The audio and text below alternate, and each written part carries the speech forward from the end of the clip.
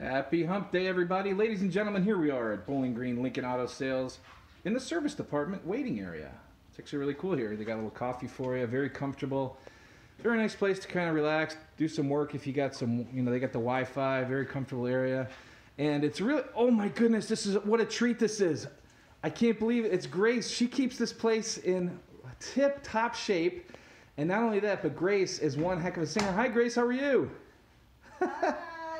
Hey, Grace, would you do us a favor since it's the Hump Day? Would you give us a Hump Day wonderful song for us? Could we ask for a great song from you? Sure. All right.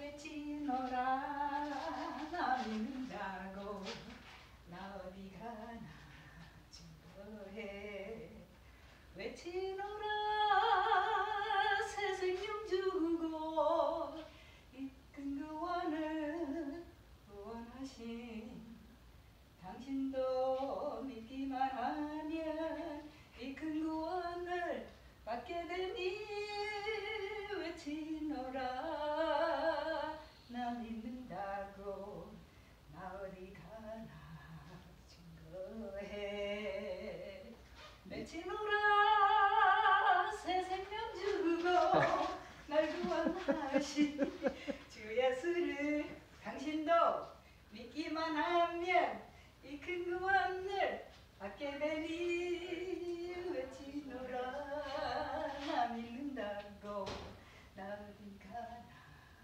증거해.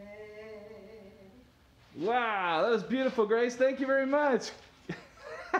Happy Hump Day. Thanks.